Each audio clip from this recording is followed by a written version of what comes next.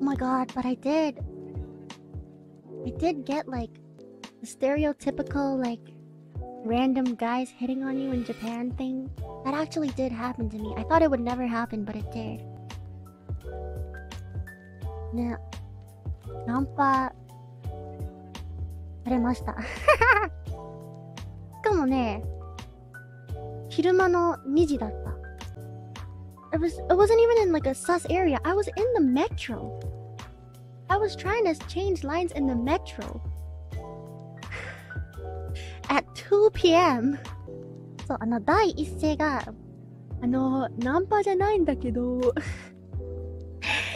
で、その時点でもう、あーってなった。Yeah, he was like, I'm not trying to hit on you, but... And I was like, oh god. Honestly, I thought he was asking for directions. Because, I don't know, I just thought they were asking for directions. And so I was panicking on the inside because I don't fucking know directions. Yeah. And he was like, ナンパじゃないんだけど、めちゃくちゃタイプでつい話しかけちゃってって。でもね、なんか、ちょっと、なんていうの、なんか、私が想像した、なんか、チャラそうな男性じゃなくて、なんか、おじさんみたいな感じの人だったから、ちょっとなんか疲れたサラリーマンみたいな格好してる人だったから、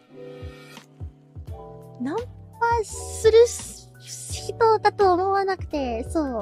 Like, this is how I imagine. They'd be like young men, maybe with like dyed hair. But this guy was like, he looked like a 40-year-old sad, like, office worker. Yeah, the young blonde guy image. I don't know if that's rude. That's just what I imagined. Because like, that's what it looks like in anime. It's always like the young guys with the dyed hair. The spiky like gelled hair, and they're like, hey, wanna hang out, One-san? Yeah, but it was just like, he looked like a sad office salaryman, yeah. And I was like, what? I literally was like, I didn't even respond. I was just like, wait, what? And like, he like gave up himself. He was like, oh, I'm sorry, that was weird, wasn't it? And then he left. So 結局何だったんだってなって、自分で去っちゃったんだよね。まあ、その後すぐに友達と合流したから、よかったって感じ。一人だったらちょっと怖かったかも。